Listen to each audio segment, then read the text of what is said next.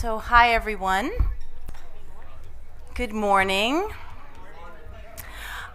So I know some but not all of you. I'm Elizabeth Alexander, and I am the director of, I have a great title, I'm the Director of Creativity and Free Expression here at the Ford Foundation.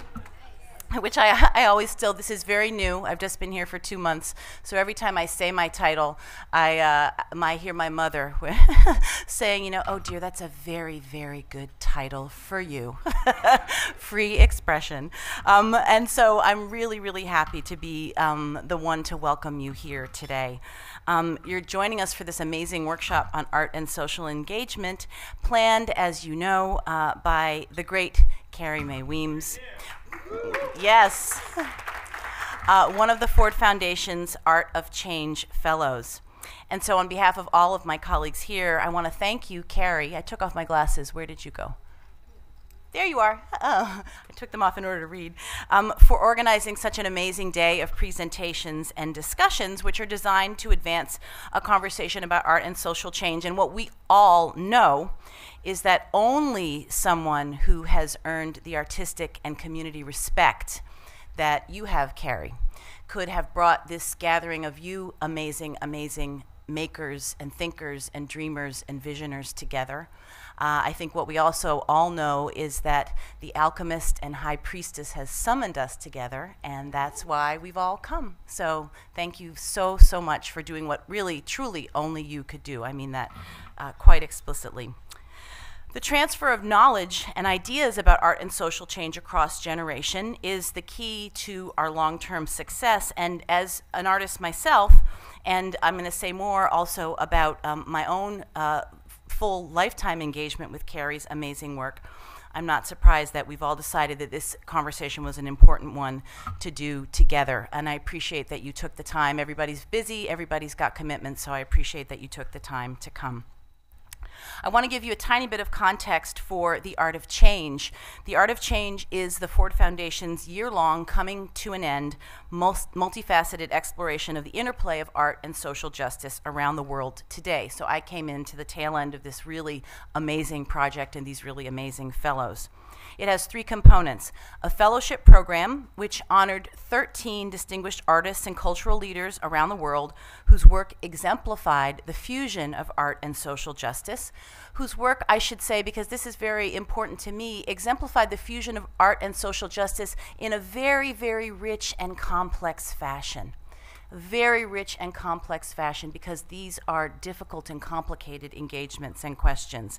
And Carrie is one of our Art of Change Fellows, and this is part of her project over her year at the Foundation. Art of Change has also included a variety of gatherings and convenings. In June, for example, there was a gathering on the theme of art, identity, and movements for change, which brought together about 80 artists, activists, journalists, cultural leaders, and educators to look at the intersections of art and movement building. In September, we hosted close to 200 people for a convening entitled Beyond the Hashtag, Using Art and Technology to Combat the Criminalization of Our Communities, organized by Toshi Reagan, another of our fellows, in partnership with the Estrella Foundation as part of the Word, Rock, and Sword Festival. And last month, we invited 25 diverse innovators, artists, sociologists, economists, psychologists, musicologists, and others to think with us about the role of beauty, beauty as such, in advancing social justice, and the essential value of beauty in everyday life, no matter a person's circumstance. And this was a quite riveting conversation, and one that will continue. And then a third component of the Art of Change is a curated website hosting conversations and content about the connection of art and culture to social justice. The programming has set the stage for the next phase of Ford's work in creativity, arts, and expression. And the Foundation, as you know, is a social justice funder with a central focus on inequality. And our work in creativity and free expression will be addressing these profound questions of inequality in the ways that art, culture, and expression disrupt the drivers of inequality here in the United States and around the world. And one of the aspects of that we're very excited about is amplifying creative voices and seeing where that takes us. Enough then about what we're doing at the foundation, but I want to really turn things over to Carrie and turn things over to you all for the day. I do want to say hello. Darren, I just have to say hi. So our Darren Walker, our fearless leader, is here. So we're very happy. So many other things are happening today. So I'm with you for much of the day, in and out, but not all of the day. And I'm so glad that Darren could come in with many other things happening here today. And to think that this foundation is led by someone who understands the heart and soul and necessity of art is something that just blows me away every day. So we're very glad that you are here with us. So I want to introduce Carrie Mae Weems just to take a minute, and it's wonderful to have the opportunity to do it not with the facts, which we all know, but with some thoughts about the work that you've made over these decades, work that's been influential and inspiring to generations of artists, myself included. I think of how it felt to first look at the Kitchen Table series. And maybe we could even all take a moment and think about, do you remember the first time you saw the Kitchen Table series and how it seemed that artistic possibility was suddenly blown wide open? I think about how you showed us a domestic life in episodes, an epic film in stills, all that could pass between lovers in those images, all that could pass between mother and child, between sisters, and ultimately between a woman in conversation with herself. The formal miracle of composition that contains the entire emotional and relational universes that you put into that work still blows me away, so like the lives inside Gwendolyn Brooks's kitchenette poems that are echoed in that work. Or I think about some of your historical work, like the Hampton Project, where the history of Native American students at that Black campus is so aptly represented through the gauzy scrims imprinted with the fading and lost and recovered historical images. Your use of language and image is unmatched. I consider you a visual poet. And again, I think that the way that you find ways with your language, with your use of words as well as images, to voice historical erasure, listening in spaces that have been silent, is the conjuration of an extraordinary ancestral legacy. When I first saw, at first I saw what happened when I cried, and saw what you did, and saw how you displayed ancestral tenacity when you brought back those ancestral voices that were imprisoned in Agassiz world in the Peabody Museum, and faced a lawsuit to make sure that we could see that work, and that those voices, that was ancestral work passing through you, and that was really extraordinary. And there's so many more series and so much more work and magical films and bringing us together and all that you do. Could we put up, I didn't know what to put up because there were so many things. And then I thought I wanted the blue black boy with me for a minute. And so, you know, just to conclude and to welcome you up here, Carrie, I wanted to look at Blue Black Boy because it illustrates so many of the qualities that I've named. The extraordinary visual poetics in your work, the immaculate formal elegance in your work, the essential and knowing use of language, and more. In Blue Black, we see the Black vernacular, just shy of the humor that you explore in something like Black Man with Watermelon, but an understanding that Black vernacular is our linguistic heritage and our excellence. We see the absurdity of racial classification, and we see, most moving to me, the deep, unknowable mystery and beauty of Black people and all that power that you bring forward and that you understand, the might of that power. The blues, that color, are condition, wide-ranging blues. So a master artist is in our midst, and with all of your power, I'm so glad that you're here. So welcome, Carrie Mae.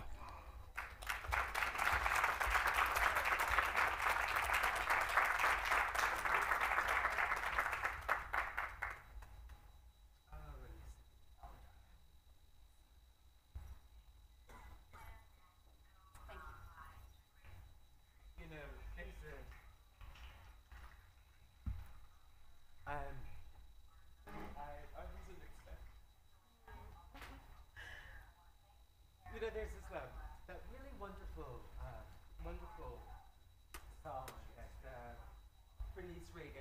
dancing, saying, I'm not a singer, but I've been in the storm so long.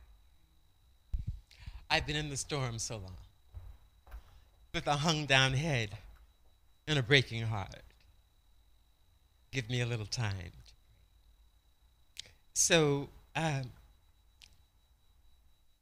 for the Ford Foundation, thank you very much for this extraordinary opportunity to gather. Of course, to Elizabeth, to the phenomenal Darren Walker, who none of us actually would be here today if not for the vision, the compassion, the understanding, the scope, and the imagination of Darren Walker. I hope that many of you had a chance this week to read the New Yorker article profiling Darren and the Ford Foundation in the most recent issue. If you haven't, I think you should absolutely, though I'm not sure that that the profile itself really advanced our deep understanding of Darren. I think it fell a little short. I was a little shocked by the New Yorker, frankly.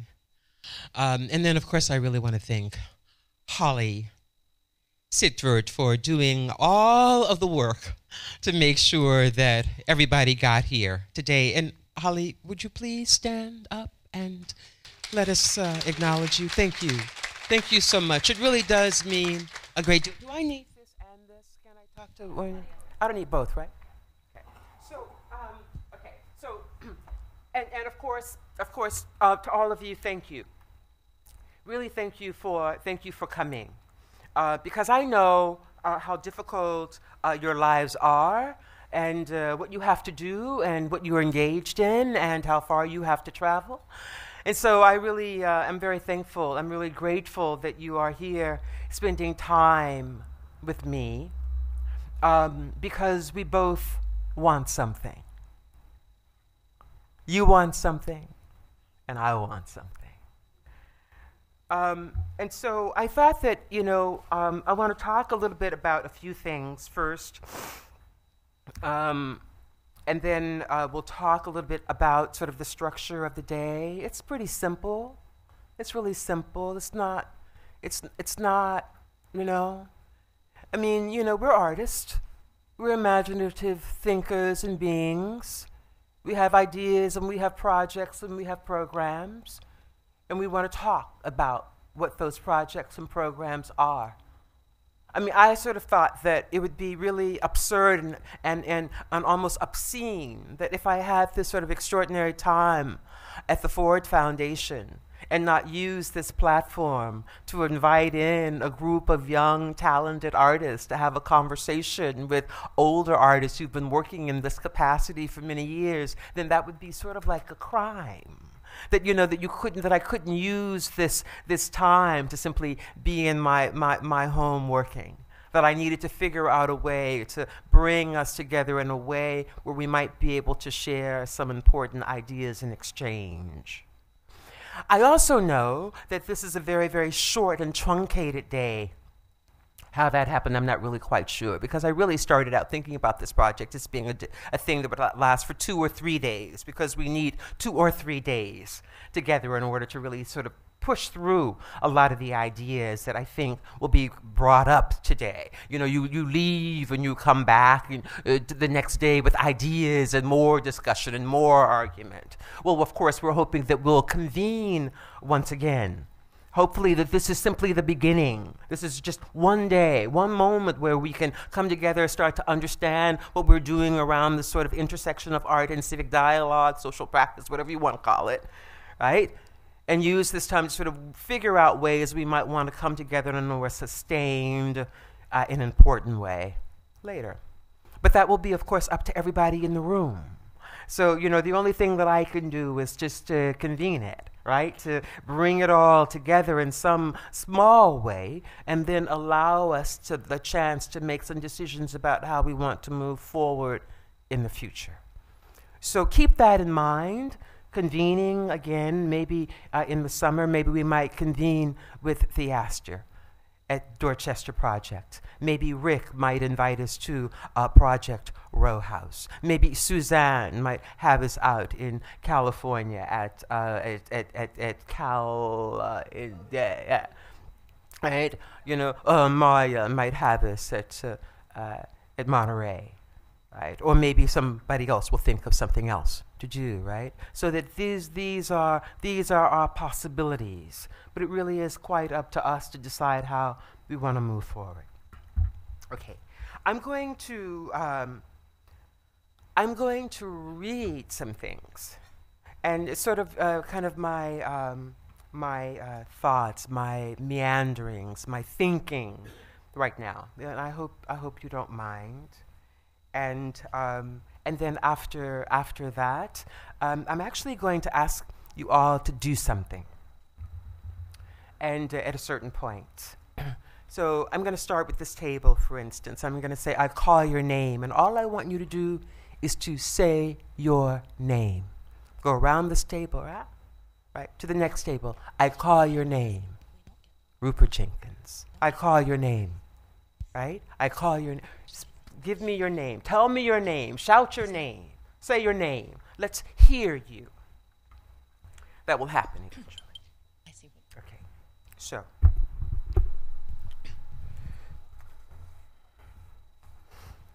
I thought that if I didn't write some things down that I would meander for much too long, so forgive me.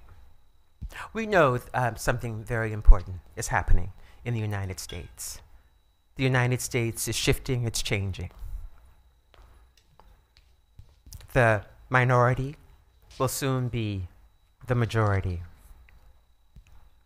And this fact actually was made clear to me sometime back in 1980, 82, 1984, when I went to a lecture by the president of the Bank of America, who, in his address, talked about the changing face of America, and by 2025 or so, the majority and the minority would be the majority.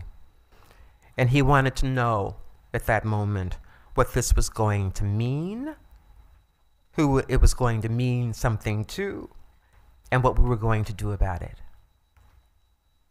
That was 1982. Of course, that shift is just about to happen. This massive shift from minority becoming the majority will have profound consequences in the year ahead, and everybody knows it, and if they don't know it, they can feel it. The political right, for instance, is intensely fighting, for instance, for the Latino vote in the upcoming election of 2016, a vote that absolutely did not matter in 2000 or 1996, but in 2016 has huge political consequences. There's serious money circulating around art and social practice. Universities and colleges have developed new programs in art and community practice and dialogue. It's become its own little engine. But it's been coming for years. And it's linked, I think, also to this phenomenal shift, this profound shift that's taking place in American culture.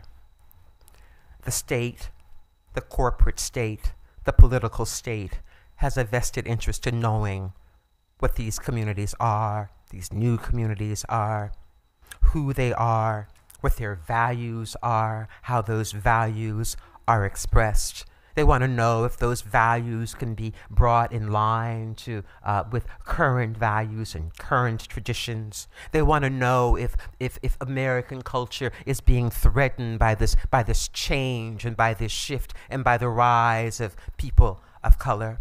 What is this going to mean practically in the coming years, in the coming decades? The America that we've known absolutely is collapsing. And it's collapsing, and it's desperate to hold on to what America has been historically and what America will be. And again, the right, there's probably no better place to sort of understand this. Nobody understands it more than the right itself. Its think tanks and its organizations are all deeply focused on ways in which they will maintain power in the coming years as we make this profound shift. It's really quite amazing.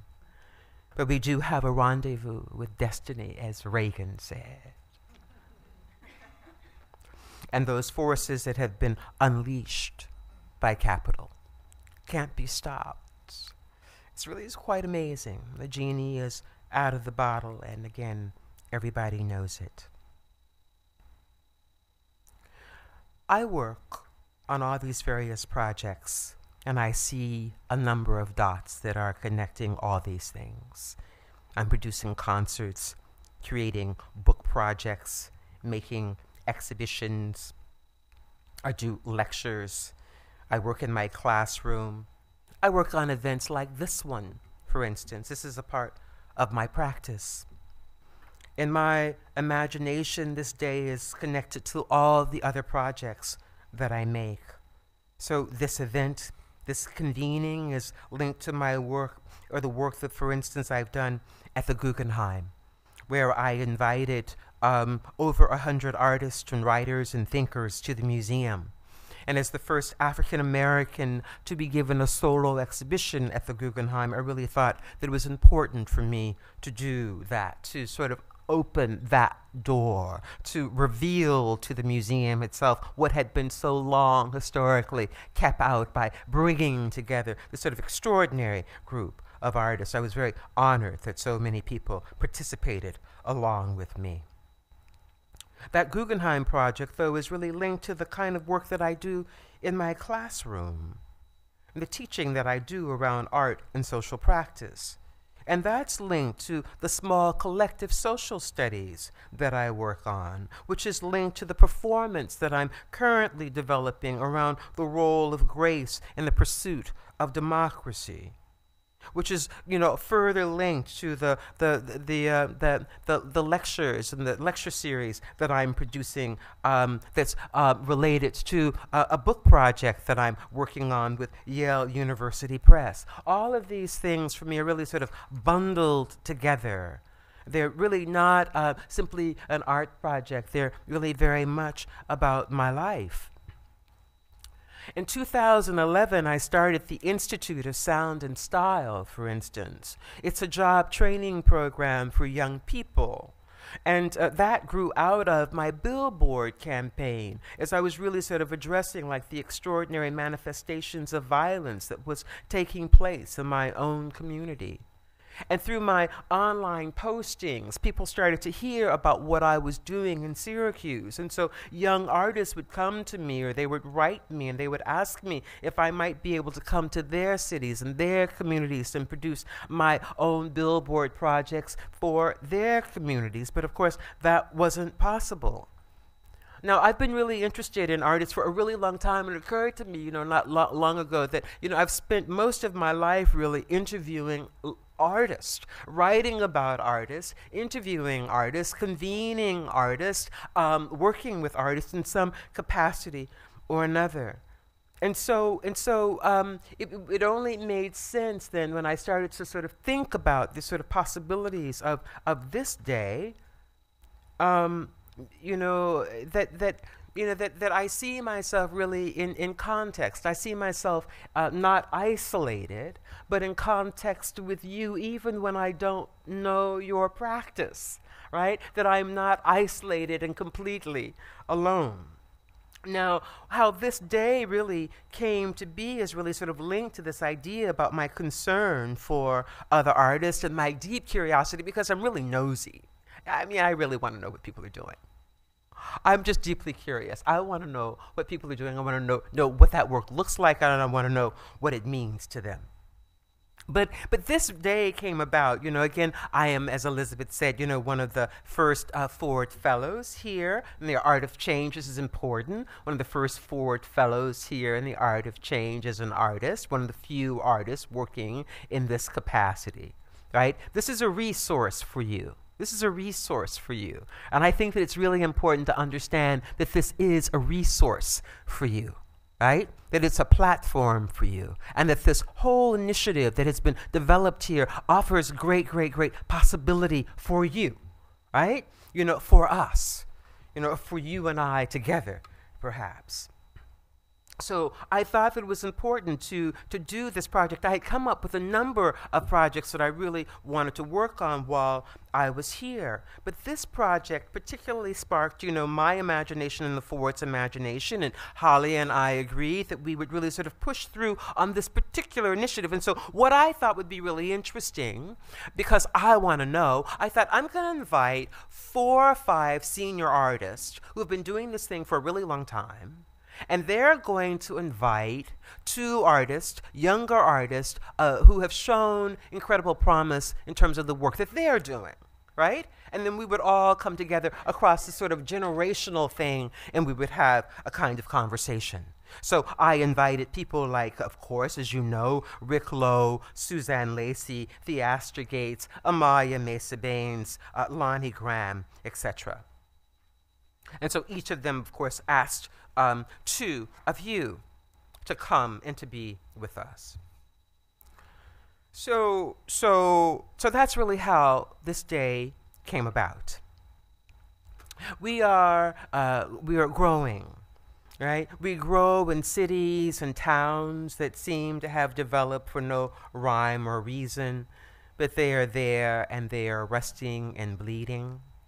These small citadels of capital expressing their last grasp and gasp of their being, their energy fading, their housing crumbling, their communities exhausted, their universities focused on foreign exchange because that's where the money is, their infrastructure built at odd angles, their local governments standing on last legs, fighting larger forces that no longer see them as viable or even capable of managing the manageable, their poor growing ever poorer, and the death rate always rising, their police forces corrupt, incompetent, and riding roughshod over the disenfranchised, wielding their feeble power over people who believe that they no longer have a voice or anything to say. They are the perfect target. In the shattered debris left behind are the artists of all colors and stripes struggling through and coming through the slaughter. Square-toed and flat-footed, we've arrived into a new century, looking over our shoulders with fingers crossed, hoping against hope that we can find a way out of no way. The classic conundrum. The classic conundrum to push through and to make life and to make work that has meaning to more than oneself. Over the centuries and the decades and the years, artists have been responding to their historical moment. And these artist activists have been working at the intersections of art and civic dialogue, art and politics, art and practice, art and social engagement, art and revolution. Each meaning something different from the other. Which one, for instance, are you working on? What is your angle? Sometimes these concerns are the same. Sometimes they are not. They represent big and small projects, minor and major, varied, simple, complex, models for building, making, living, working, trying.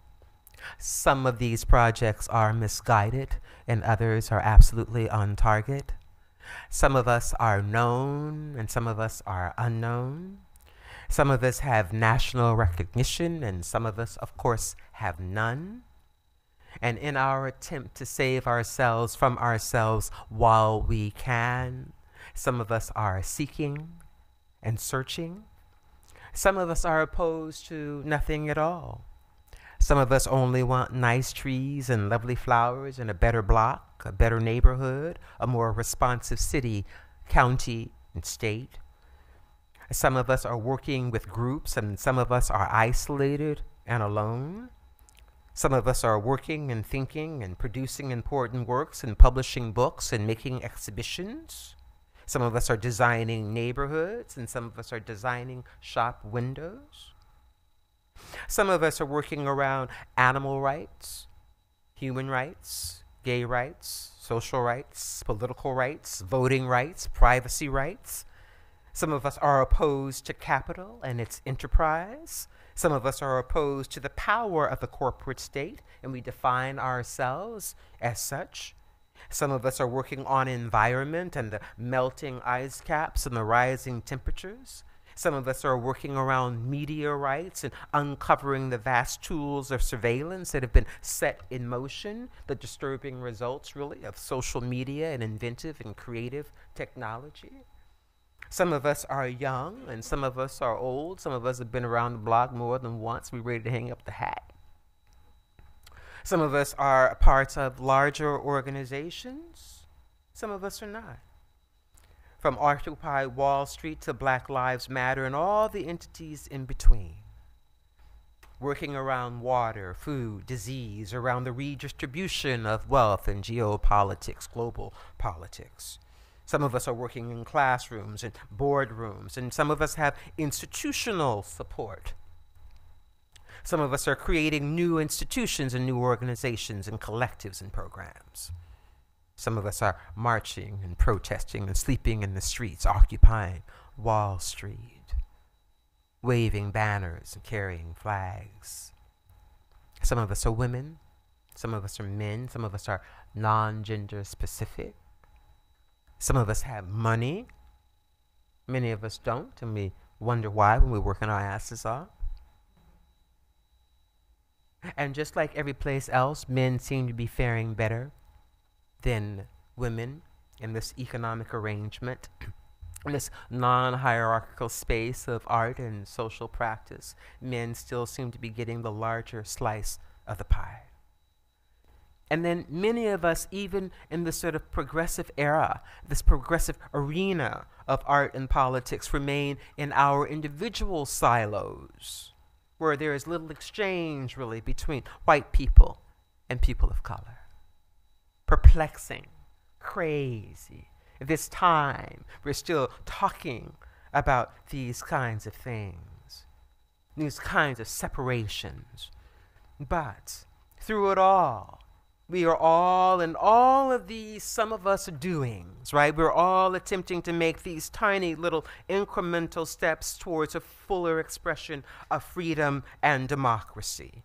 Struggling through, I think, on some way to keep this promise at least to ourselves, that we do what we can do in order to expand some idea about what democracy is and what social justice might be. So we're here today. You know, even though this program is short, even though it's truncated, even though it's just the beginning, we're here today to look at...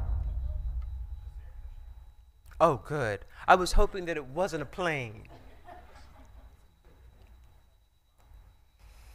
You know, that we're here today to really sort of look at the sort of core of what these practices are. What are you doing in your practice? What are you doing in your practice? What are you doing in your practice? What do you want from your practice?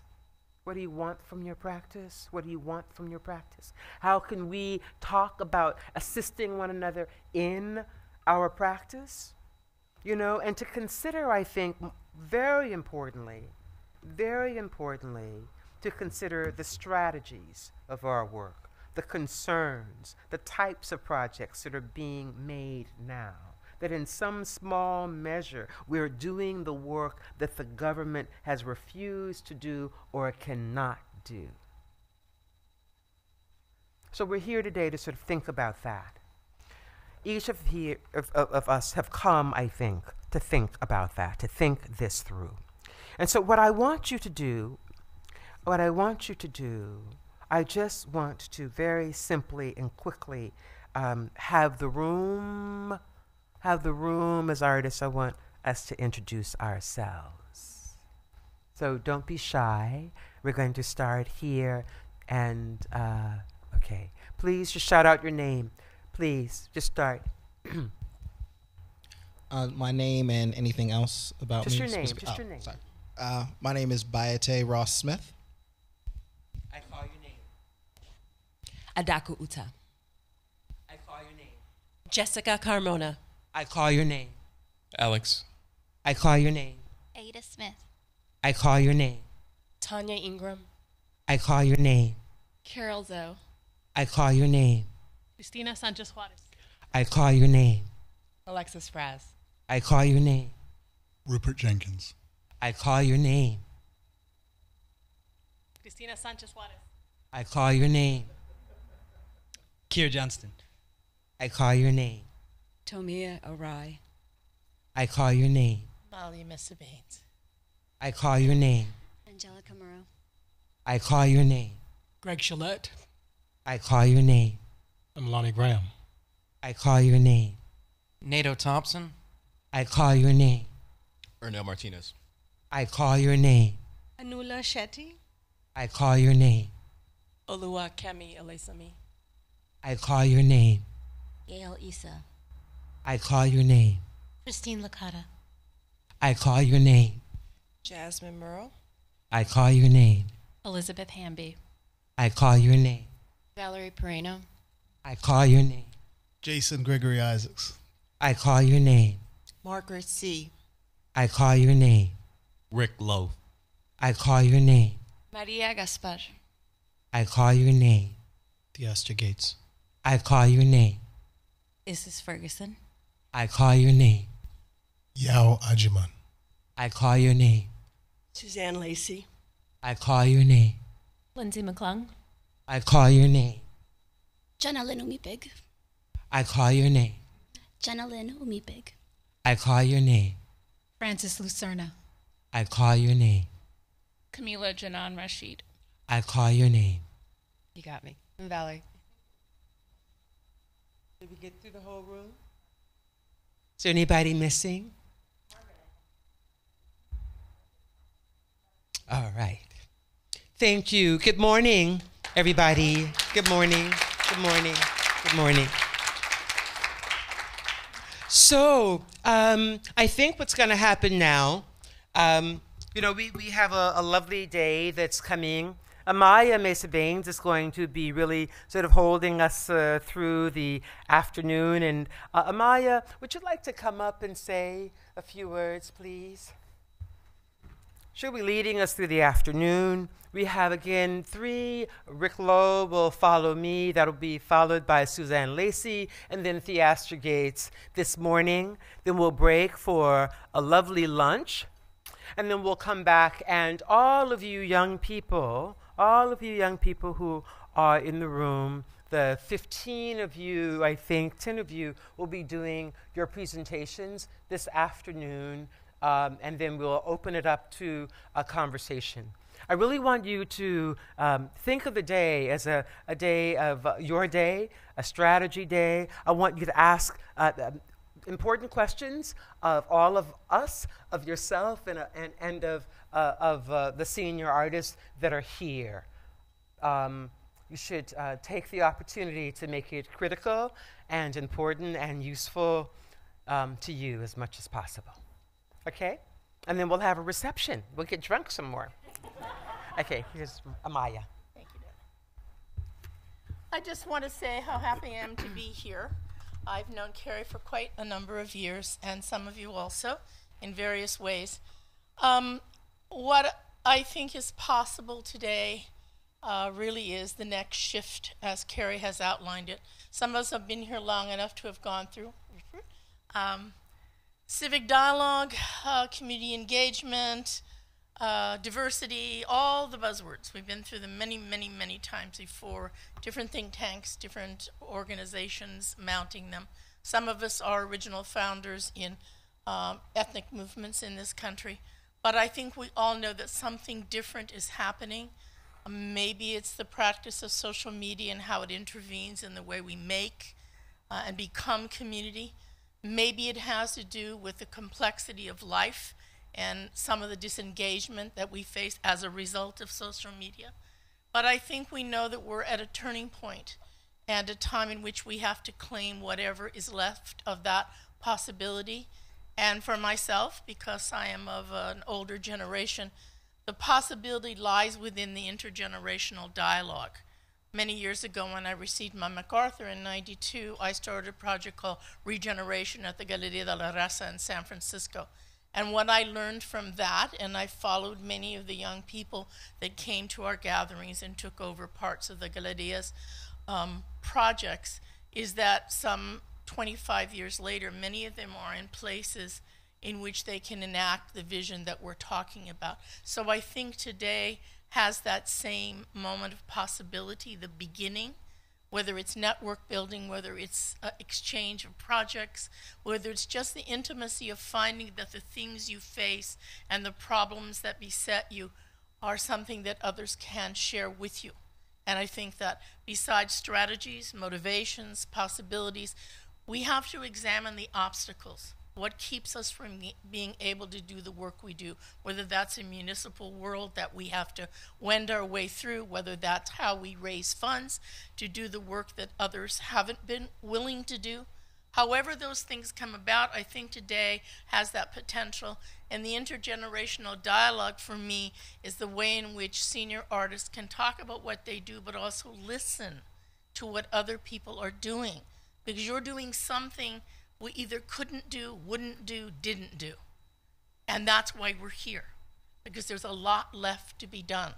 And so the potential really lies within our willingness not to simply speak, but to listen and to be changed by what can come. So I'm very grateful to Carrie, and I hope that I can be of some help this afternoon. And I look forward to being with you.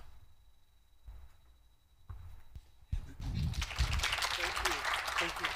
So I think we're going to invite Rick Lowe to the podium. I don't have formal introductions for people, but Rick Lowe will talk about his incredible project, Project Row House. Rick?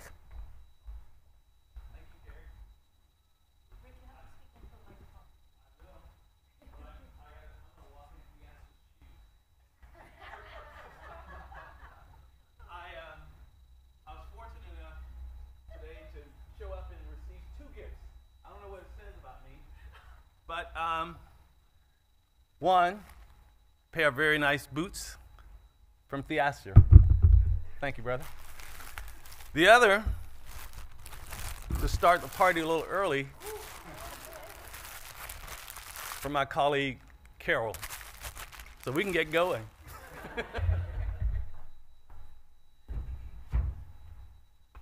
Those are fine boots, man.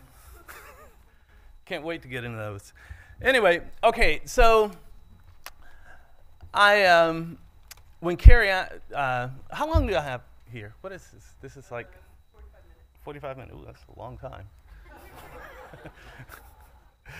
Especially when you decide, as Suzanne said, that we're kind of, Suzanne and I've worked a lot together, and she knows me pretty well. And I saw her this morning, and she goes, "Oh my God, I've over prepared again." And then she looked at me and she goes, "I know you've underprepared," which is usually the case. And I did underprepare. And I even it's even worse because I did write some notes, but I forgot them. So anyway, so what I'm going to do is I guess I'm going to get at what the essence of this thing is all about. And what I'm really interested in is learning, right? I mean, that's what we're here to do. And so I'm going to use my time to learn with you all, and so we can ask each other questions and just have a conversation. But I will tell you that I want to tell you just a few things that have got me excited and inspired, coming through 2015 into 2016. And it's basically, there's three things that I've been involved that's been really promising for me. The first one is, it's obviously Project Row Houses. It's been, I've been fortunate to be able to work on that project for over 20 years. It's pretty amazing. It's a long, long time. And the good thing about that is that working on a project for so long, it gives you time to see the fruits of the labor, and so, over the holidays, just kind of greeting people coming in or getting emails or texts from people, who are checking in, right? So Frances Olajide is checking in with me. She was one of the children of one of our young mothers who's now getting her PhD at Harvard, and she was in Thailand, doing her studies, her research work there. Having other young mothers who are, entering law school and that kind of stuff. So it's always, it's an interesting and exciting time to be able to reflect and see some of that stuff comes back. And what it is, though, is really, all that is tied into something that I learned very early through focusing on John Bigger's work. When I first started Project Row Houses, I was trying to figure out how to conceptually frame it. And I used John Bigger's work to frame it because he had such a great sense of what community is, and he reflected it in his work. He talked about the importance of architecture, art, education, and social networks and social safety nets. And so the thing that's really coming to the forefront for me right now is the notion of education, and how we educate those that come after us, and how we figure out how to share and make it possible for them to kind of take where we've made it to and kind of keep moving it. And so I've been very fortunate to see that happen a lot through Project Row Houses over the years. One of the great ones that I'm inspired by there is Assata Richards, who was a young mother at Project Row Houses. She got her PhD at Penn State. She came back and she worked with our young mothers in social service programs. She later was appointed a commissioner on the Housing Authority of the city of Houston, and she's just been very inspiring, right? She can do the things that I can't do, right? I'm generally one that doesn't like to boast, what the work that I do, but having someone like Assata who has been impacted by it, and she's all about talking about the value of it.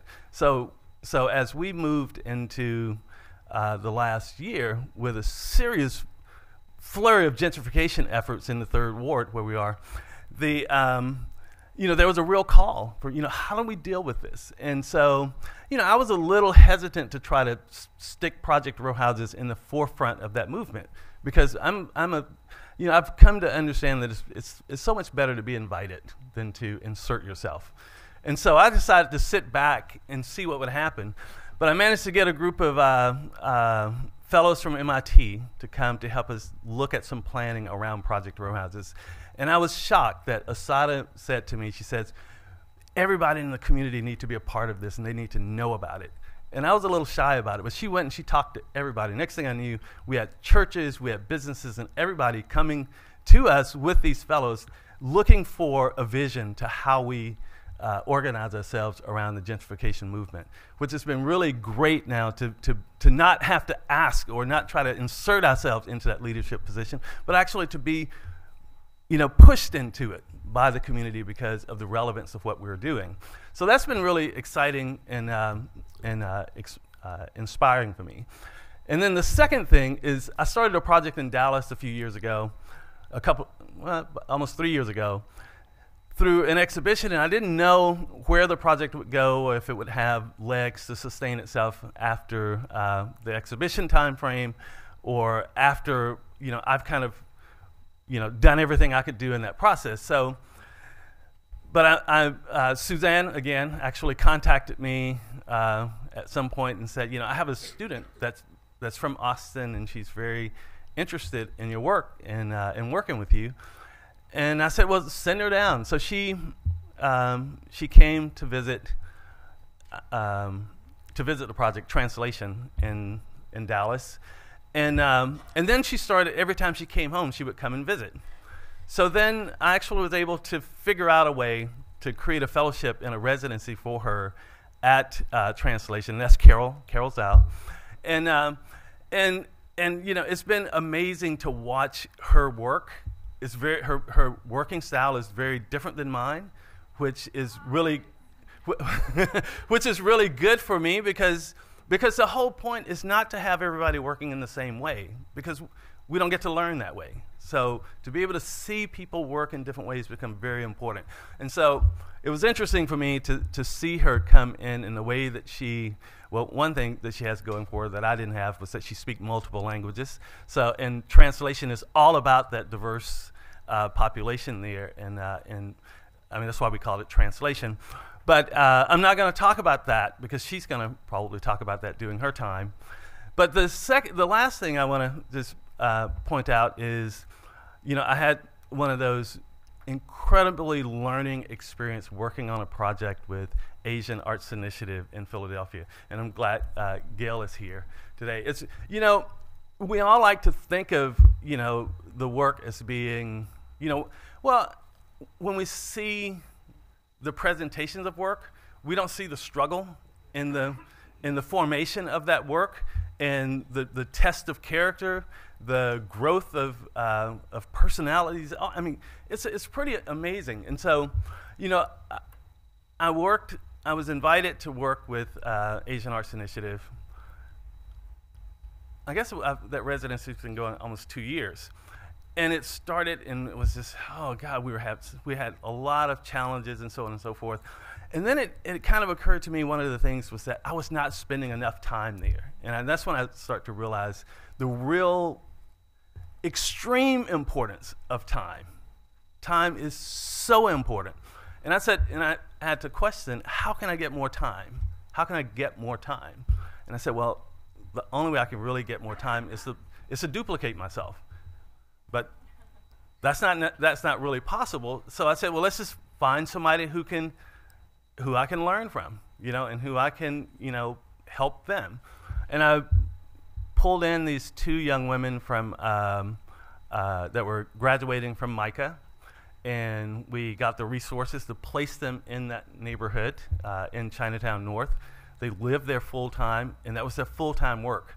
And I'm not going to go into details about that project either, but I'll just tell you the one thing that was so amazing to me was I was there last, I don't know, maybe it was the week before Christmas, and we had a little conversation about the work with the 2 of them there, Alethea Shen and Emily Childblook. And we had this conversation, and I talked to them. We had been working with a homeless population, and I asked them, I said, well, do you think any of the guys going to show up? And they were like, you know, maybe 1 or 2, they said, you know. And when you're thinking about, you know, on a Saturday, homeless population, they're not really that interested in going to an art conversation, right? But it was so interesting that we were sitting there and we were talking, having a little conversation, and in come, you know, this crew of men, you know. It was, I guess it must have been about 8 or 9 of them, you know, that just came in with such pride, you know, and such dignity about the role that they played in this project. And that, you know, and to me, those are the kind of things that become really, that suggest that there's some value, you know, in what we're doing, and that we have something to offer. So those are the 3 things that kind of, you know, encourage me and keep me going, and, you know, keep me thinking that this is actually, because in reality, you know, when I do this work, sometimes I wake up and I ask the question, is it really worth it? You know, I mean, what contribution is this really having? You know, and that happens when you're kind of in the trenches for long periods of time. So you have to find those moments in time where you can look and reflect and say, this is why it's done. You know, and that's kind of where anybody get any water? Can I get a bottle of water or something? I'm getting a little cotton mouth here. Anyway, so those are the things that kind of get me going and make me think about, you know, this as being something important. So I'm not going to go on more than that, because the thing that I have learned over time is that we learn through questions. I tried to write some of my other questions down that I didn't bring with me, but we learn through formulating questions, and we learn through answering questions. You know, and answering questions is just basically because we have to force ourselves to say it. You know, and as we say it, we think about it, you know. So oftentimes when I'm talking to people and they ask me questions, I'm giving them an answer that they may think that I know and I believe, but I'm actually giving them an answer that I can learn from for myself. And that answer may change over time. And so what I like for everybody here to do is just to think of a question that you may have for me, or a question that you may have in general of the role of artists in society now, and particularly artists that are interested in social and community engaged art. So if you would ask that question, I may answer if I can, or I may look for someone else to answer. Some of you I know really well, so I may just point you out because I know where you are. So take a second, formulate a question. I'm going to get the mic, and I'm going to come around.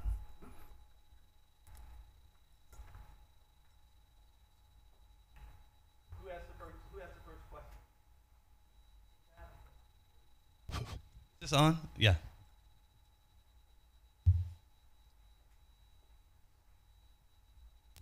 So I want to frame the question around this idea of nowhereness and somewhereness in relationship to you mentioning that there's this kind of gentrification thing happening in the Third Ward. If you were to think about what the Third Ward was 20 years ago or 25 years ago, and the trends of poor people who were either stuck there, imagining that they were stuck, or were very quickly trying to move away, how do you talk about the change in a place over time when a place had been stigmatized as not being somewhere you want to be, and then it slowly becomes a place you want to be, and then it becomes a place that lots of other people want to be, so that the population of folk that were there 25 years ago doesn't look like that there's this dynamic of people coming and going. And I just want to hear you talk more about the city over time in relationship to this moment of gentrification. What was the Third Ward when you started? And I'm really asking a question about the dynamics of cities more than I am about displacement or anything. Yeah, you know, it's an interesting question, and it's very complex, right? You know, I think that, you know, first of all, there are a couple of things that I've learned over the past year dealing with this broader planning initiative in our neighborhood was that the one thing I learned is that when we say things like gentrification and we use that as a buzzword to just kind of mean, oh, bad, you know, kind of thing, we might be cheating ourselves, right? So the thing that we ended up finding out with our new group that Asada helped form called the Emancipation Economic Development Council was that that we were making some assumptions, right? There were all these new townhouses coming in and all these new people moving in, and we were just unilaterally labeling them all bad people, right? But then all of a sudden we started to realize, well, we don't even know who they are. You know, I mean, we were attaching a word to something, I mean, to everybody that moved in without really knowing who they were. And then we started to realize that there were a lot of people that were moving in who were really curious about being a part of the neighborhood. We actually found out that there were real estate brokers. Actually, they start contacting us once we set up this group, contacting us to help us figure out how to market to African Americans because they understood the context of the neighborhood and wanted to contribute to making it better. And of course, they wanted to make their money, but they still had a consciousness about the neighborhood and its quality. We actually even had developers that we kind of were able to shift their thinking on the development products that they were giving because they understood, you know, what we were trying to do. So I think, you know, my first thing is that I had to really kind of recalibrate my thinking about the notion of change and to understand that there are nuances that we oftentimes kind of overlook because we're just kind of being a little bit knee-jerk, I guess. Now, and then there's another little story that I'll tell you that was kind of interesting about a scenario that happened a few months ago. There's an older woman who has been, she has latched herself onto the Emancipation Economic Development Council in like no other. She's lived there for 50 years, and she's retired. She's like, I'm going to be at every meeting. I'm going to be at everything you guys do, because this is my neighborhood. So we went and we visited with our council member, and she showed up with us, and she said she was telling him about the challenges that she's having in the neighborhood now. She told this funny story. She said that she usually drives. She didn't drive a lot. She didn't go out a lot. But when she leaves, she usually go to the south on her street, and she comes back that way. But this one instance, she had to go to the north, and she said when she was driving back, she couldn't find her house because the developers are all developing to the sight line, and her house was behind it, and she passed it. She thought she was going crazy, because she could not find her house until she turned around and she came back the other way. And, and she was talking about what that means to her and the threat of that. And the council member said, well, Ms. Volosha, I'm going to give you a piece of friendly advice that when the next real estate person comes up to you and start waving, $400,000 or so in front of your face for your house, you take that and you go down to Sunnyside and get yourself a new house. And Ms. Volosha said, well, Mr. Councilman, she said, you know what? When I bought this house here, 40 years ago, I had a dream that I would live in a neighborhood where there was a coffee shop nearby and there was a this and that nearby and so on and so forth. And she said, and now you're telling me that it's coming, that I need to leave? She was like, that's not the answer that I want to hear. And so, so you just kind of, for me, I don't know the answer to your question, but there are just these experiences that I have that help shape and frame my thinking about the work that I'm trying to do. So, question over here. I guess this is sort of a follow-up question. You once stated that, and forgive me if I'm misquoting you, that gentrification, socially engaged art was a gentrification of community art. And I've heard that quoted so many times in so many different ways. No, she's got it right. Socially engaged art was a gentrification of community art. And I was wondering if you could just elaborate a little bit about that. Okay, well, let me give let me add something to that publicly, right? Because I had this conversation privately with Reese Wilson. I was talking to Reese one day, and she basically, she said to me that we were talking, somehow she said that Pepin Osorio had said that at a meeting at Asian Arts Initiative. And I was like, really? Because anyway, I remember saying that in a conversation with NATO. But I don't know where its origin came from, and I don't know if it came out of me or out of Pepin or some other person, whatever. However, I would want to pitch that question to the person sitting next to you, who has lived that, and know the how words are used to marginalize people, how labels are used to marginalize people, to disinvest them, and so I would be curious to hear Amalia talk about that. When you said it, I got this little jump in my body because I could tell that. I have lived through much of it. When we first started working in communities, in the Chicano and Latino communities back in the late 60s to mid 70s, it was very organic, and people had to make the things they wanted. You had to make the art to change the way people looked at your community. Then you had to build the institutions to show the art so that your community could come there. And then you had to write about that very same art and that cultural expression to educate those who didn't understand you, and so on and so forth. And all those years was an organic movement of change. Then it became institutionalized in language. So I remember, somebody help me with it, Suzanne probably remembers it, the one about civic dialogue. What was it? Democracy? Civic dialogue was another term.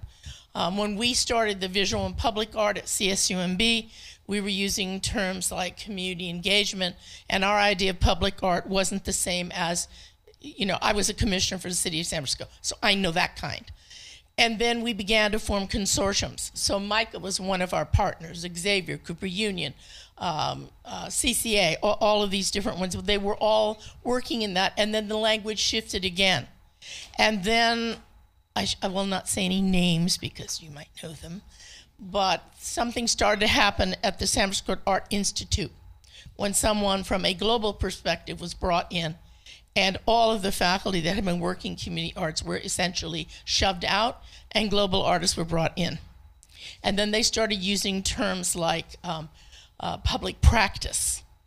And the public practice was basically, to some degree, a slight disengagement. So I think that the language keeps changing to distance people from their real lived experience, their needs, the desire to change, the transformative tools, and the really internal expression of culture that comes from people's lives and communities, their histories, their legacies, their heritage, until it becomes so distant that the language that's being used can be used by people who have no knowledge of that lived experience. And they become itinerant public community artists who move from community to community, getting large grants, forming sort of community engagement, like, I wouldn't call them corporations, they're too small. But when we did the second go-round of the CAP grants, the community arts practices one, and it transformed to the projects we were doing at MICA and all of the writing and dialogue, I saw for the first time particular key individuals, not always white, so I'm not laying a race strip on it, but people who were no longer, nor may ever have been, part of a lived community, who had the cachet, who had the reputation, who had the access to move from place to place, until they finally managed to somehow shove out of the way the very people that had built those real practices in their own communities. So that language assisted in that disengagement, in that shifting away from the realness of it to the simulacrum of it. And I think that that's what I meant when I said we're now at another turning point. We've gone as far as we can go with that model, and we've got to get back. Yep. So, thank you for that, because one of the things I've learned is being a social or community engaged artist is that you find people that can do it better than you and you let them do it. So thank you, Amalia. But one of the challenges though that I think that this notion of gentrification of community arts provide for us is the same as gentrification on a neighborhood level. Right? I remember working on a project in a little town in Korea, and the project was, we were looking at a place that where they were going to take out an entire 25 blocks of what was a very vibrant neighborhood, but they wanted to add more density. They wanted to generate more density, and so I was with Suzanne. Actually worked on a project there at the same time, and Keon Park was leading that effort. And what was interesting about it was that most people were concerned about the displacement of where were people going to live and so on and so forth. But I got attached to the notion of that maybe to shift where you live is hard, but it's not going to be nearly as hard as to shift your livelihood, your business, right? Because most of those folks had little mom and pop shops and so on and so forth that were sustaining them. And so, I started kind of pondering that and thinking about, so what happens when you know, a neighborhood is moving, and why do the people have to get, you know, just kind of pushed out from a business standpoint, right? And the thing that kind of occurred to me, and they're the obvious things, right? That small businesses and individuals that are doing community engaged work or whatever, they don't have access to the capital generally to stay in the game, right? But one of the barriers to the capital, though, is, you know, is how we approach it. You know, how do we, you know, like in the instance of community arts and social practice stuff, is that, you know, people that are doing community engaged work, we're not traditionally, the folks that are doing it are not keeping up with the language, and they're not playing, you know, you have to understand the language. Even the people in the art world are pushing the language, and that's how they move to the forefront, right? So, you know, so I started to apply that in this situation in Korea, was that part of the problem with the small businesses, the reason they were being pushed out, was that they were not offering an alternative for their existence within the new context. And so we set up this little thing of business competitions and so on and so forth to challenge the small businesses to figure out, to make a statement, to say, you know, we can figure out how to exist in this new economy. We just need an opening to do it. And so I think that a lot of community-based practice, a lot of times, is that we're not pushing it. We're not pushing ourselves to be relevant enough to get the invitation to be in. Huh? You're confused. Okay, let me, and I'll give you what I consider just a pretty straightforward example, right? If I started with Project Row Houses, and if I had come up with that idea at Project Row Houses in, you know, 1993, and just said, okay, I'm doing this community engaged project. I'm gonna, you know, redevelop these houses and so on and so forth and blah, blah, blah, blah, blah. I don't think anybody would have heard me. But I think it was because of my training in the kind of traditional art world and knowing that talk, the reference points and so on and so forth, that when I was able to say that I'm going to do this project and it's an extension of Joseph Boy's social sculpture, then all of a sudden it had some relevance that, you know, people could, you know, would allow the opportunity to listen because it connected to their reality and what they were interested in. Had I not been able to use that, I don't think it would have. Does anybody agree or disagree with that? If you were the average black person living in Third Ward saying you want to renovate some houses, and you went to the city government and said, hey, I live down the street and I really want to change these buildings, you know. Yeah. You know, I would have been in line with everybody else there that's kind of getting pushed around in the political scenario, right? I agree with Amalia in the spirit and the politics of what she's saying, but I don't lay the burden of these shifts at the foot of language. I think that we've always had a dual practice, most of us working for a while in this world, which is that we're addressing an attempt to change the visual arts.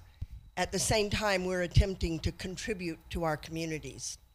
And I think that the shifts in language, social practice, public practice right now simply represents that we've had some level of success in shifting what was a fairly traditional public art discourse into a process-based, politically based activity. However, having said that, I would lay the kind of cultural hegemony that she's talking about more at the foot of education and the art market. And both of those vehicles are ones that we have to deal with as people operating within the visual arts. Like Theaster, you work very successfully within a certain aspect of the visual arts world, and you use that as a leverage to promote community change and to, I think, offer an opportunity for younger artists moving forward to embrace this kind of dual, I mean, I don't know if you'd call it dual, probably you wouldn't call it dual, but I would call it still, you know, a kind of a bifurcated world that we live in. I think we have to be really, really careful about the ways in which social practice at this moment in time are co-opted by major institutions and so on. And we have to work rigorously to return the kind of deep political engagement and the materiality of what we do into the discourse. You know, I have to go with Amalia on the language.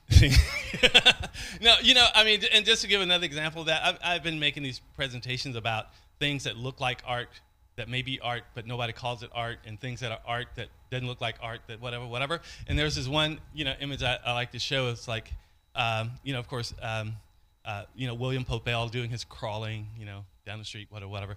And then one day I was in Philly, and I was walking down the street, and I saw this guy walking with a bunch of stuff in his arm, but he had like this kind of harness over his back with a train that was about 25 feet with a plastic container at the back. And he was just walking. And what was so cool about it, when he crossed the streets, he would cross the street and people just had to wait and watch him go across. It was an amazing performance. And if that guy knew how to say, you know, William Popel, if he could just say William Popel, then somebody would say, oh my God, you know, whatever, you know, but because he doesn't have the language, you know, he's just the guy that's carrying this stuff in his, you know, quirky way. But one of the things that comes to mind, I definitely think language particularly matters around these issues, and as it relates to power fault lines and how those relate to issues of race and class.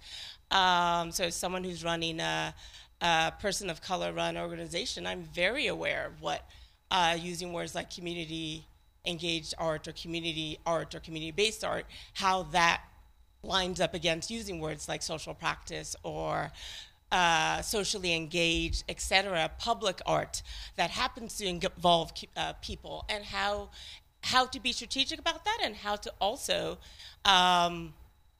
be bilingual, right, and code switching in different moments, and how important that is in being able to do the work. And in the end, it's about trying to serve the ability to do the work and be recognized and to be part of conversations. And being able to do that code switching becomes really important when talking to funders or talking to the community that you're actually working with or talking to other artists. And I definitely think it correlates with where we fall, different of us,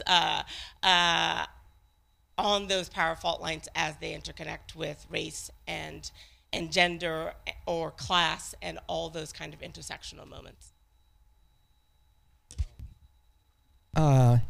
So yeah, I agree with the language thing, but that said, language is very complicated, so it doesn't exactly answer a lot. But it does answer some things, which is to say language is coded in power and race and capital, and that to trace anything is to trace all that, but that's a messy road. But just to say something else on a different level, I want to talk about revolutionary politics for a second. And it's because I've been haunted by this strange thought, and it seems like a good room to have this kind of 2016 epiphany, which is, I think never before historically have more people been working on social change than ever. That is to say, more people have got jobs working on changing the world. More people are working to fight climate change. More people, I think more artists are working to help people. I think in just the everyday life, a lot of people are working to help the world, which is, I guess, good news. But the weird thing about it is I think wealth inequity has never been worse. Rights seem to be going down the drain. So it does seem to me, in some ways, a strategic approach to power does imply a certain kind of digging into revolutionary politics, or at least taking it on. And I was going to put it to you, Rick, because in some ways, a lot of social engaged art stuff is beautiful because it's problem solving as opposed to pointing. But do you ever have this kind of revolutionary thinking in your mind? Is there ever a moment where you think, I'm just putting my thumb in the hole in the dam, and to really get at this, I have to take seriously a revolutionary politics? How does that work in your thinking?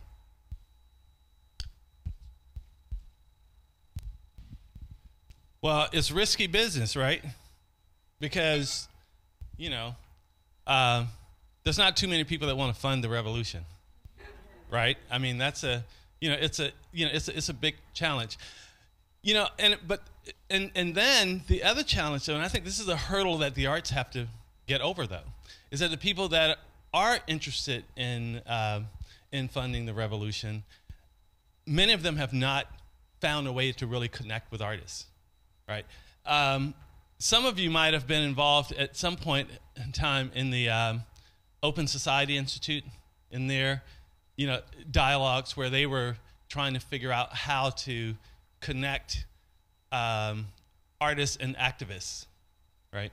And that's and I think they found it really challenging. And I think, basically a lot of the challenge to me was connected to they didn't know who the artists were that they should be working with. I won't get into the artists that were involved when I was there, but it was just kind of a, I just could see how they could not find that a very productive conversation. So I think we have to do a better job at figuring out how to connect ourselves and how to align ourselves with, with progressive and revolutionary thinkers, right?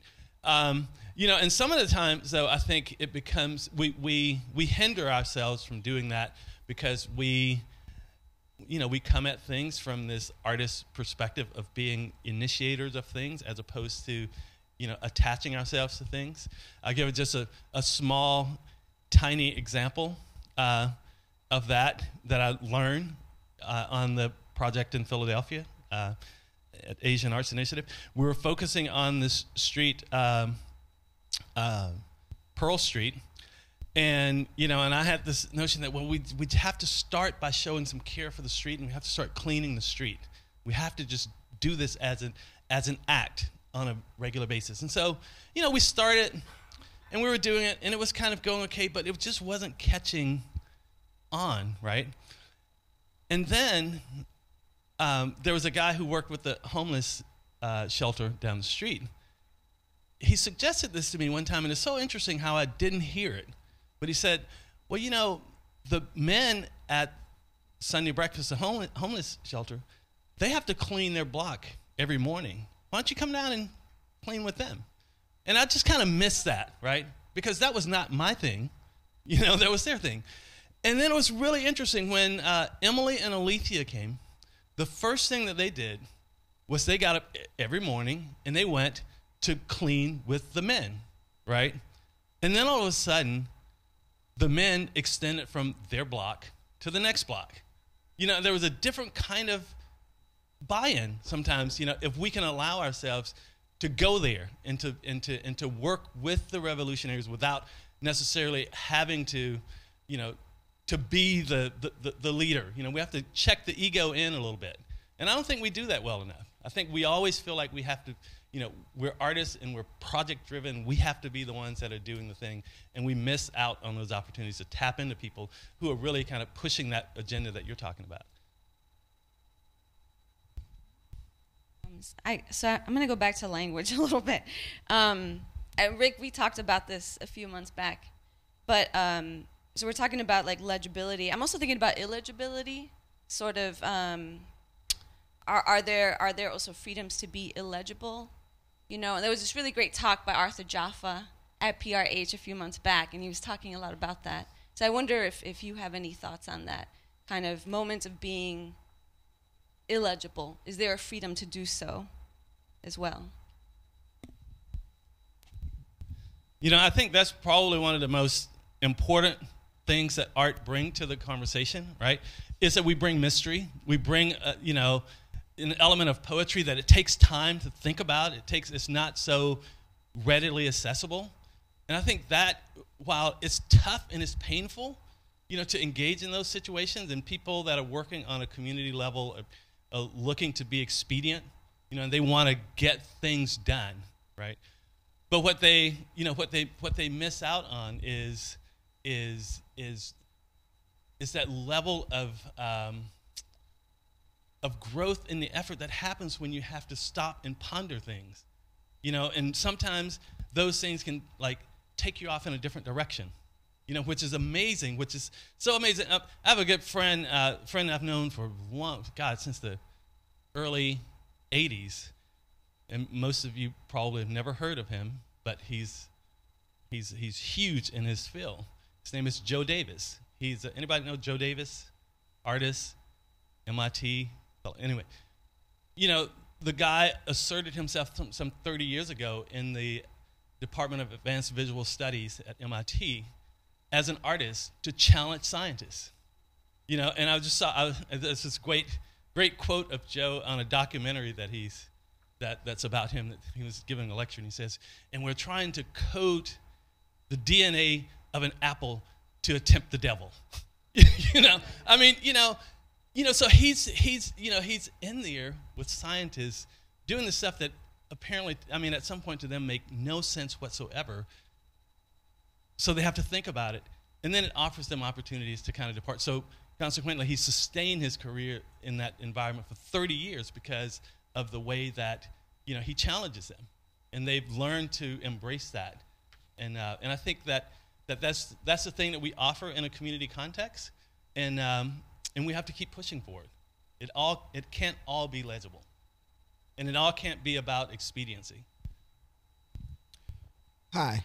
My question centered around sustainability, and when I've been thinking about a lot of your careers, many of you who I've had the pleasure to work with, at least briefly, I think about how certain projects became sustainable over a period of time, particularly when I think of Project Row Houses, in your case, Rick.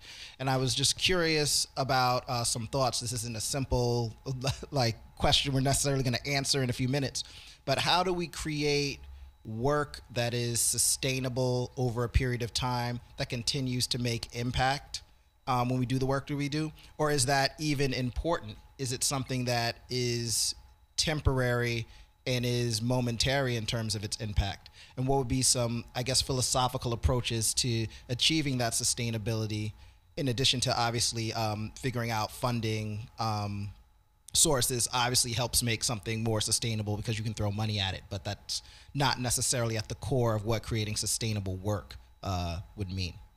Kind of like on a project basis, but possibly in other spheres too, if you have any thoughts on that.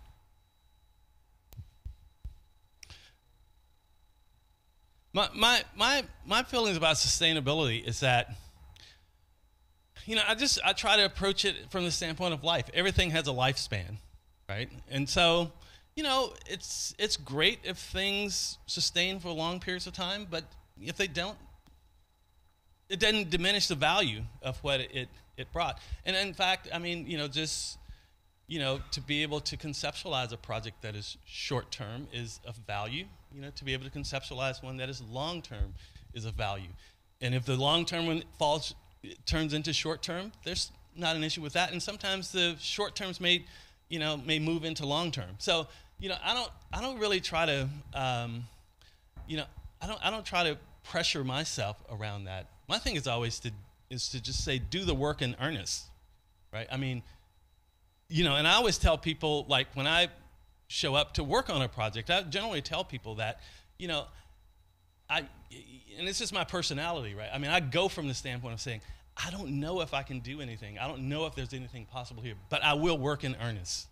You know, and that's, you know, and to me, that's the most, you know, I can offer in a situation, because I don't approach it from the standpoint I have a magic wand that I can come and I can make things happen and so on and so forth. It's that, but I can work. You know, I can work really hard and really honestly with the people that I'm working with, and that's, you know, and that's it. I follow up on that. Okay. Yeah. I don't want to hog up the time, but I'm just curious.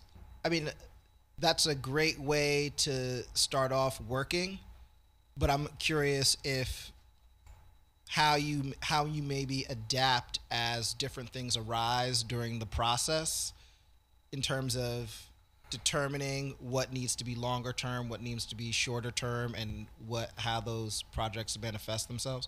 I mean, one thing I personally struggle with is I'll work on a project and then I wonder, does this need to be carried on more extensively or more done in a more elaborate fashion? or was doing it, in those initial steps that were smaller, is that significant enough? And I'm always trying to gauge that and then have strategies for then building upon what appears to need more focus and energy over a longer time frame. Well, I will say that what I've learned in my practice, though, and I'm trying to apply this more, is to think of what I do in terms of projects, even within Project Row Houses, right? That an initiative that's started should be a project and not a program. Because the difference between projects and programs, I think, is that, projects, you intend to work them until they don't work any longer. You're testing or something. Programs people get attached to, and they want to it needs to sustain itself over time. And sometimes those things can become burdensome, and problematic. So I'm struggling even at this moment with Project Row Houses on some of those issues, right? I mean, we have this transitional housing for single mothers. And, and we've done this program for almost 20 years, and it's been great. And the question is, is it something that we continue to do, or is it something that we pass on to someone else? We actually did that with our Housing and Community Development Corporation. I mean, at a certain point, we realized that, as this thing grows, it's going to strangle us, and we're going to lose our agility and our ability to kind of respond to other things around. So we moved it on, but it's very painful for people when you make those decisions. So last one, I think. A question about creative placemaking and whether that's part of the lexicon of language, I think for you and for Amalia, that is limiting, constricting. It's obviously a term that somewhat you exemplify. It's been used very powerfully among funders to a degree of a science, but love to know your perspective about that language around creative placemaking. I find it personally restrictive. And then any thoughts about Detroit and what's going on there in your perspective? Yeah. Okay, so the creative placemaking question is, what? No, I mean, it's just, I don't, language is tricky, right? Because words can be interpreted in a lot of different ways. And I think the current interpretation of, placemaking is one that is attached more to physical place than people in the place.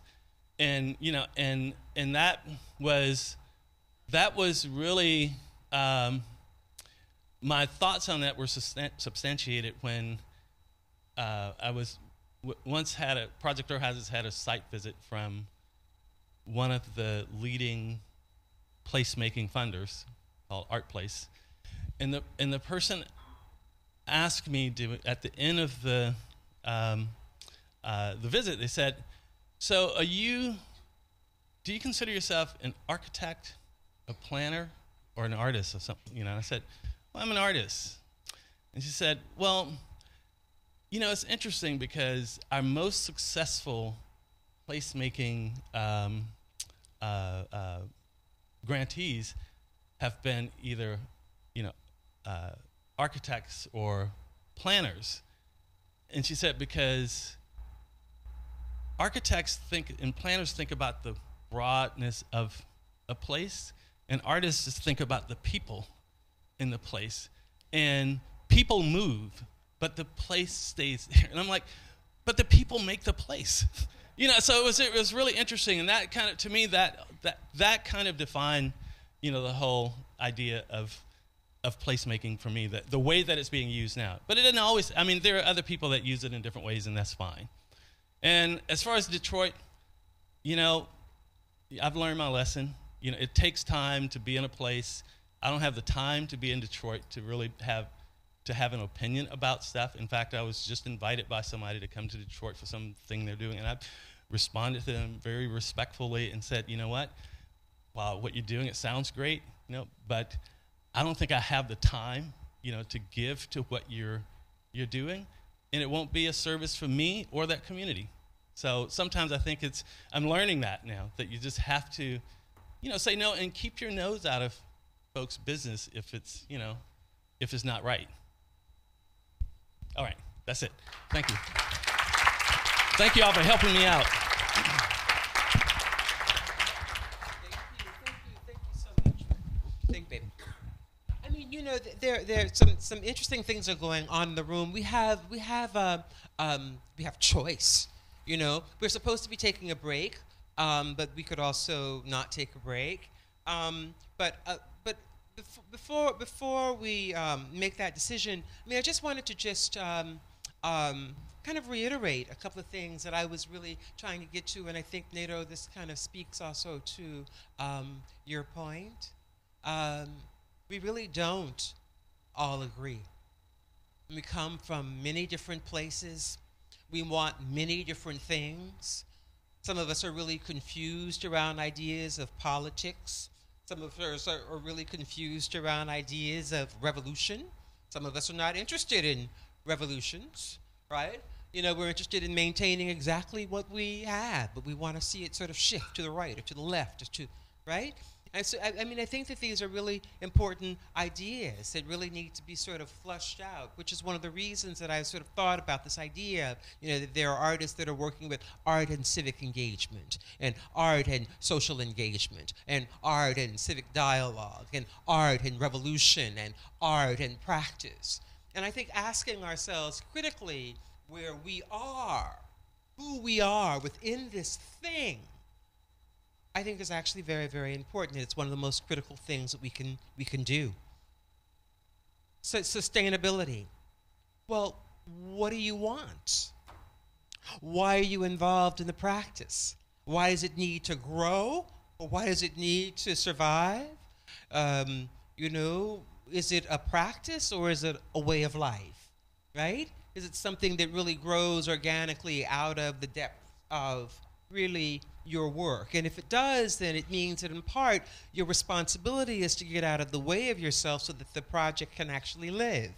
And I think that in part is what Rick is talking about. You really have to get out of the way of the work. All of us as artists have to get out of the way of the work so that we can see what the work actually is. But I think, this idea about defining, I don't think that, of course, we won't be doing that today, but I think the terms of the discussion, defining the terms of the discussion of what art and practice is contemporarily is absolutely key. And I really am hoping that we will convene again, that we will start having sort of larger critical dialogues.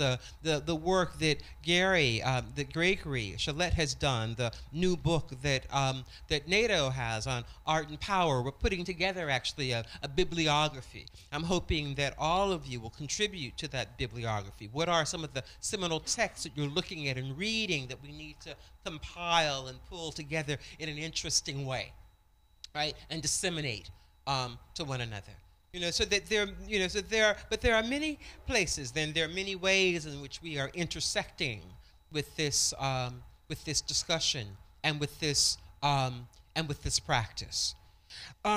So the other things that came up this morning again, this idea around language, use of language to get at what we are. Maya, thank you for your laying out this idea, this sort of tensions around language. And yet there's this really interesting discussion that's going on between Amalia and Suzanne around what this means, what this really is defining. These are really sort of extraordinary questions. And, again, one of the ways that I think about working a lot is these sort of building these relationships, making these sort of networks. And so I thought, okay, all right. So I'm interested in these particular artists. I'm interested in bringing them together, convening them. And then I got a phone call from Yale about doing a book. They wanted to do a book with me. And I thought, well, I want to do 2 books. And so, I want to do my own book. I want a bit glossy. I've never had a kitchen table, I want one of those big old glossy things that's sort of heavy to turn, like everything I've ever done, everything I've ever said. And then I thought, but I also want like a case study. I want a case study of this sort of moment. And I thought, okay, the 5 artists that I invite, I'll make a proposal to Yale that they give me a case study, and I'll be able to invite 5 artists to participate in my case study, and the 5 volumes will go actually in a case, and they will come together as a sort of interconnecting, interlaced way of looking at a group of artists who are working at this moment in time. And so I pitched that to Yale, and they said, that's fabulous, you know? And then I lied, and I said, and you'll be the first to do it.